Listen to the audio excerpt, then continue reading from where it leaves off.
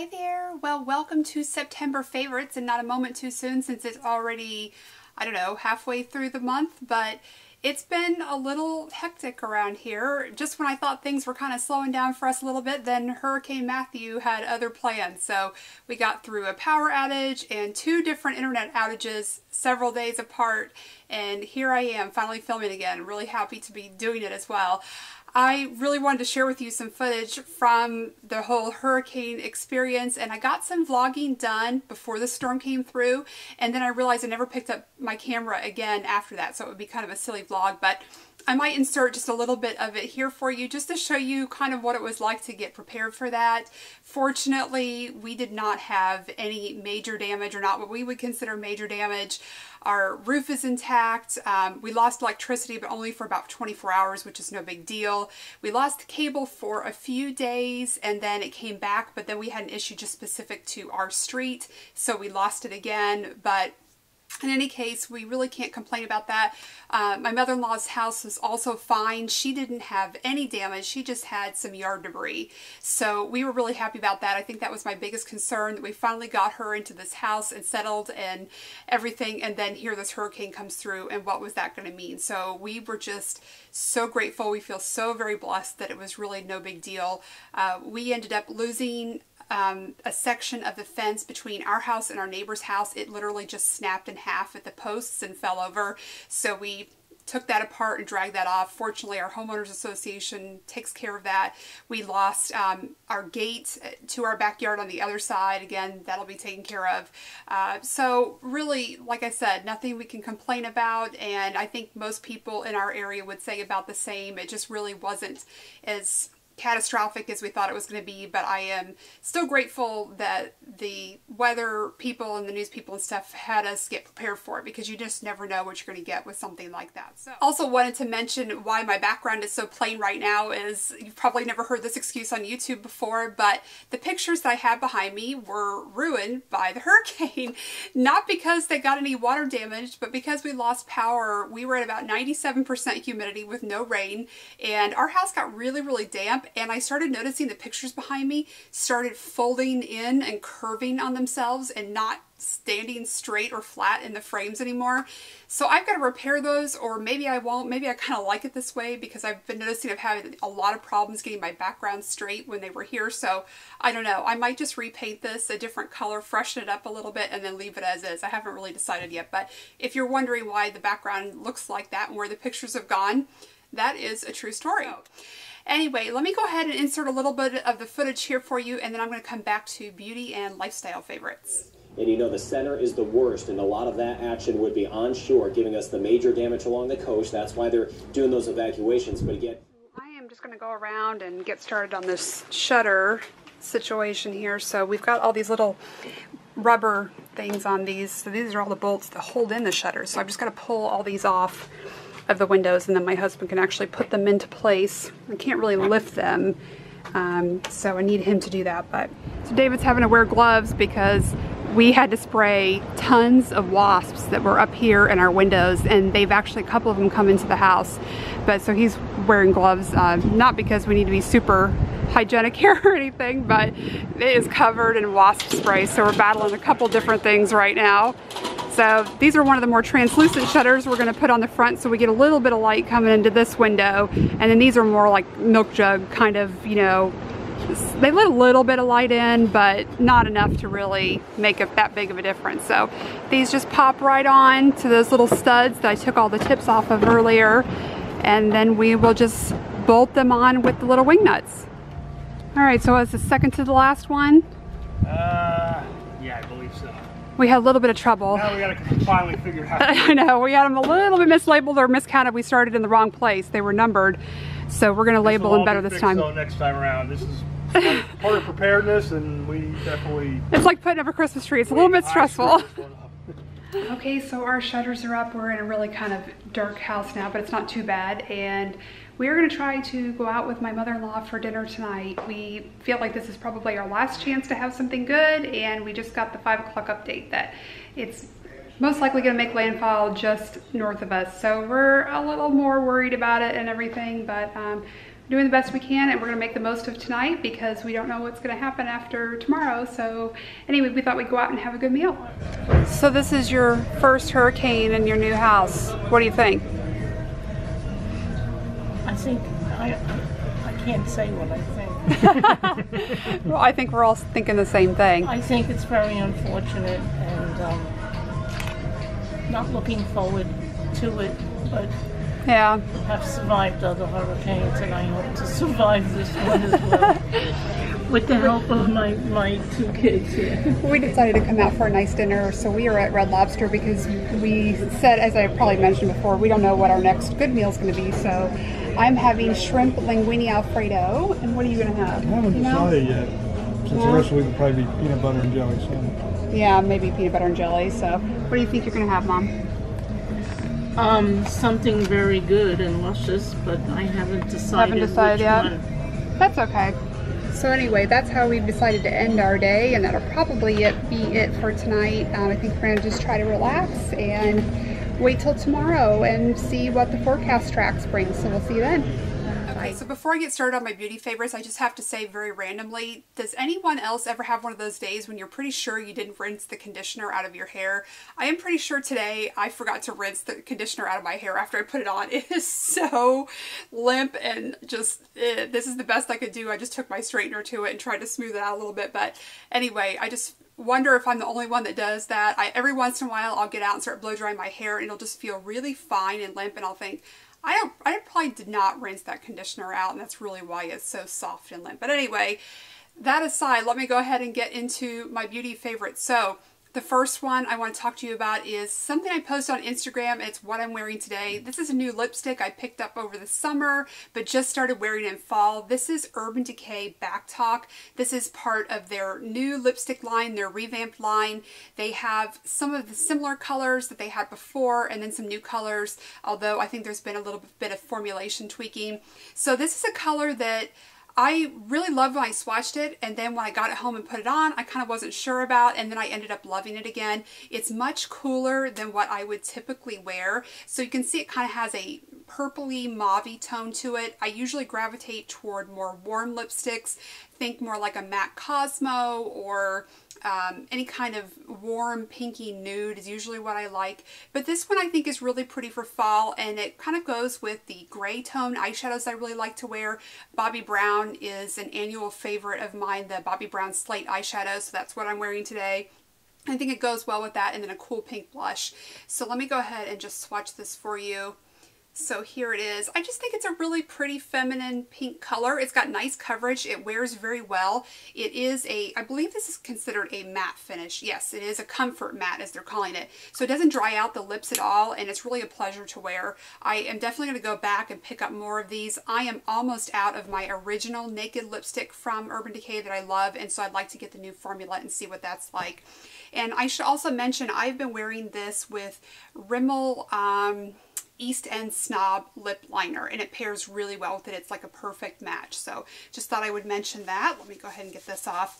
So I did want to talk to you about another lip product as well, and this one I can't take credit for because it was a recommendation from Kim at the Hip Chick online, and I think I just talked about something else recently that she posted. Maybe it was Revitalash, but she's got some great recommendations.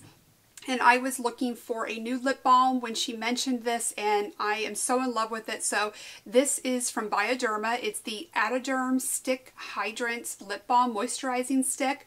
What I love about this is that it doesn't have any flavor to it. It doesn't have any color to it. This is just a really great hydrating lip balm. It does have a very, very faint smell to it. I want to say it's maybe raspberry, maybe strawberry. I can't quite tell. I don't know, something keeps telling me raspberry with this. It's not something that you taste though, and you don't really notice it after you've applied it, but in the stick, in the tube, it does have just the faintest hint of something. But this is such a great lip balm. I was really disappointed, as you may remember, from the Lipsil lip balm. I think I have that here, the Ultra Soothing. I also wanted to mention I did contact the company about this, and they never got back to me, so I don't know if this has been completely discontinued, but the Ultra Soothing version with this yellow cap that I love, I can't find anymore anywhere around me. So I was looking for a replacement for that.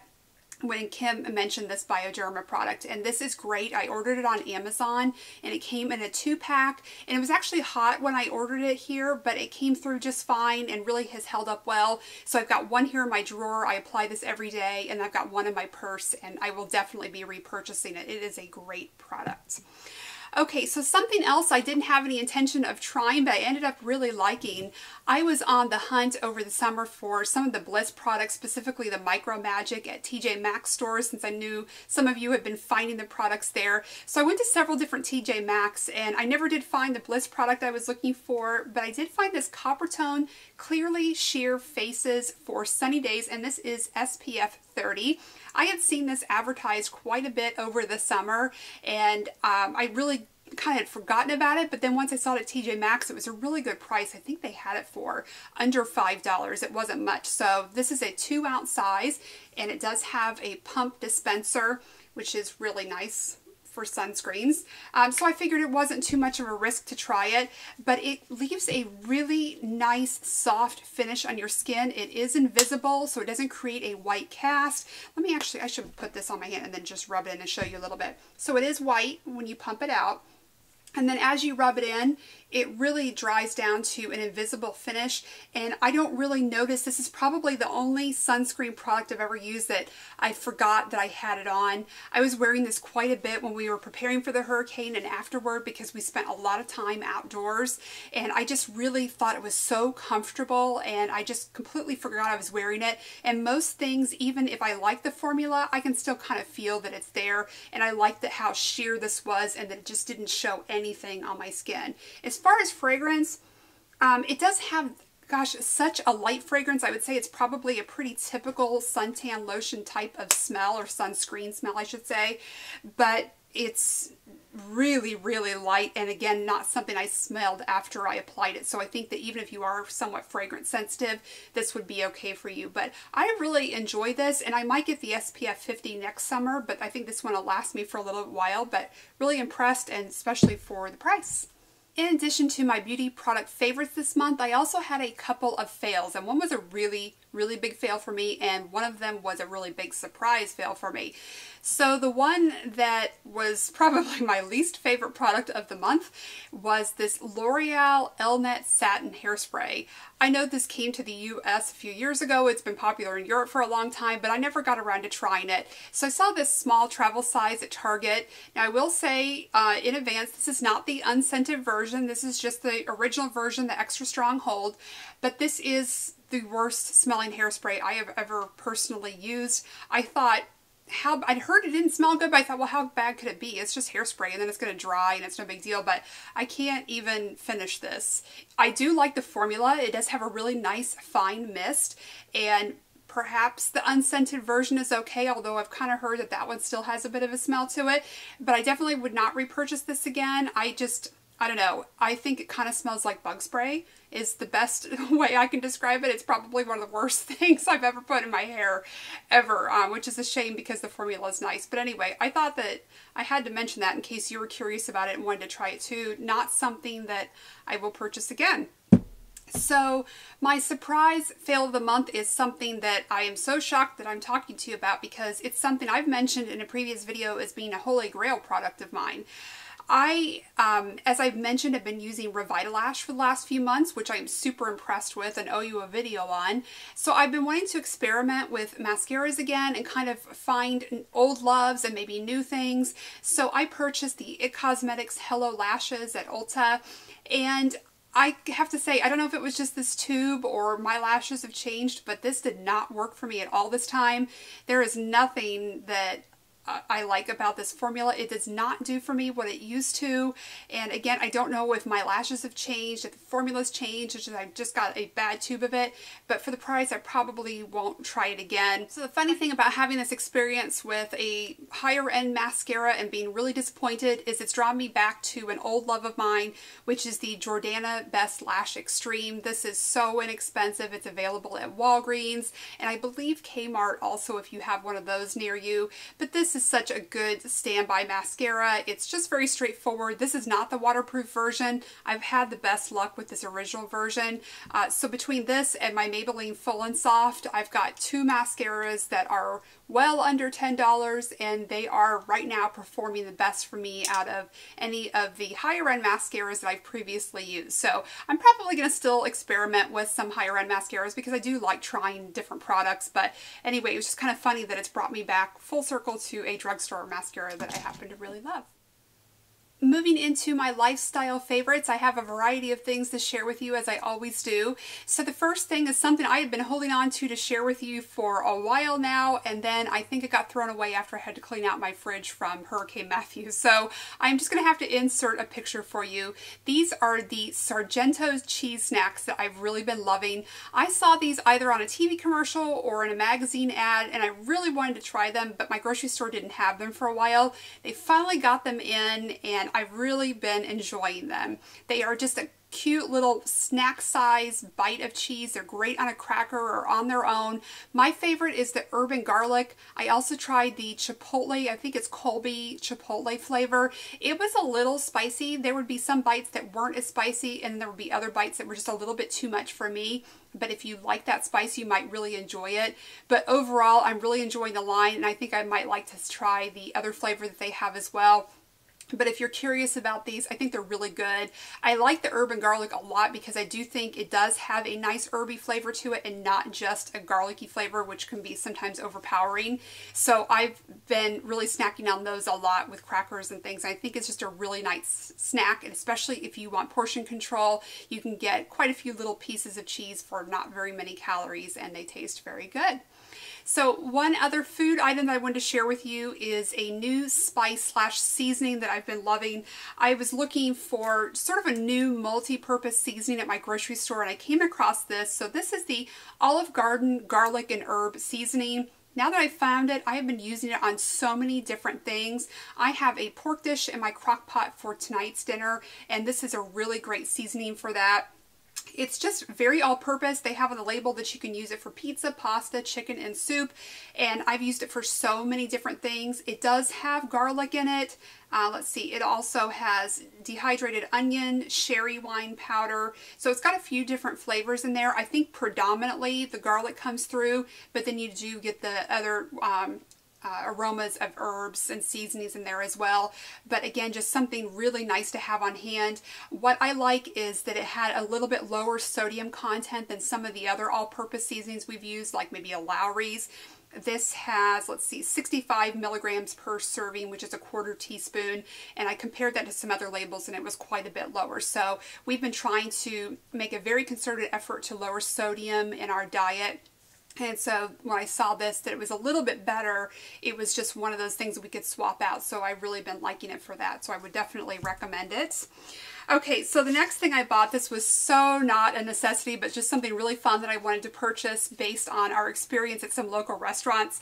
So when we've been going out to Mexican restaurants lately, everyone seems to have a taco stand for the tacos now, and I absolutely love the idea. I like that your tacos don't have to lay on top of the rice and beans anymore and get soggy, and so I really wanted to get these at home as well. So I just ordered this little 4-pack. I think I got these through Amazon. It is just called Taco Stand Up, the fun way to serve tacos. I've been saving the packaging so I could show this to you. But the great thing about them is you can use them one at a time, you can use them 2 at a time. They are a little bit tough to get together, but you just pull them apart and then you can slide them right back on. So these have like a little channel, you can slide them together. So you can use 2, you can use 4. We usually eat 2 tacos at a time, and I have used these with soft tacos and crunchy tacos, and they work well for both. The website here says tacostandup.com. But these are just really fun, and I thought I would mention it because it is something that was definitely not something that we needed, but now that we have them, we've been getting quite a bit of use out of them, and I really like them and wanted to share.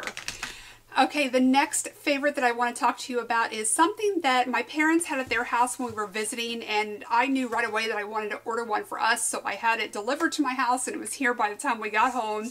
So this is a litter scoop, and I will say that this has been completely sanitized, soaked in bleach, everything. Before anybody gets grossed out from me showing this, I totally sanitized this thing before I brought this to you. But this is called the Litter Lifter. So my mom had this, and I was cleaning out the litter box one day for her, and I noticed that this thing just did a really good job. It's got a really wide surface area, as you can see, and I guess one of the things that they mentioned in their product is that these tines are actually peaked, so they're thinner at the top and wider at the bottom, which helps the litter go through more easily. And I've also noticed they're more widely spaced than our other litter scoop that we've had. So I just found this really, really easy to use. It was under $10. I don't believe you get to choose your color. I think you just order it and they send you whichever color, but it's a very nice, comfortable handle. As you can see, it's a very large scoop, and I will save you the demonstration in my litter box, but I just wanted to show you this because I thought it was really neat.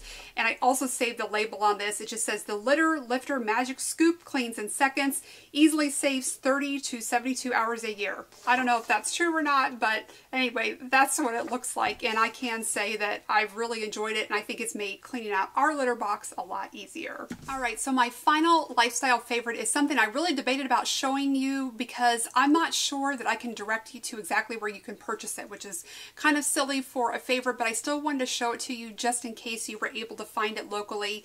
So this is the new handbag that I've been carrying this fall. This is from a brand called Miztique. It's M-I-Z-T-I-Q-U-E.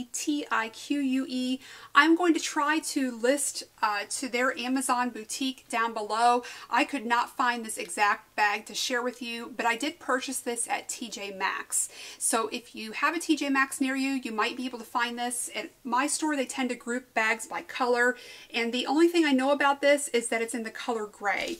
I saved all of the packaging and nothing really gave me a style number or style name other than just gray. But I have to say, for the price, this was $29.99. It has been an excellent bag, and this is definitely the least expensive bag I've purchased in years and years and years. I'm not what I would say a bag snob at all, but I do like quality bags, so it's usually what I gravitate toward because I like the look of them, I like the feel of them. But this one I've been super impressed with. It's definitely changed my mind about purchasing less expensive bags. I like the zipper on the front here, so this is where I will keep things I want to get to quickly. And then it's also got a zippered section here on the back, and it has a long strap, and then it's got these two handles. I've been pretty much carrying it as a satchel with the two handles.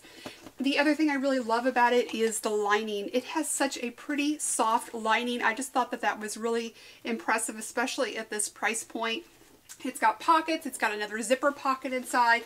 I don't know what's in here because I didn't clean out this bag before, but anyway, I just thought I would share it with you. Hopefully you can still find it. I know that they had other bags from this brand when I was at TJ Maxx, and again, I will put the Amazon link down below. They had a few different bags that they listed on Amazon, so if you'd like to take a look at that. But this one I've really been enjoying, and I just, for the price, I love it. I love that I cannot feel guilty about maybe getting another bag as well and having a few of them to carry throughout the season. So those are all of my beauty and lifestyle favorites for the month of September.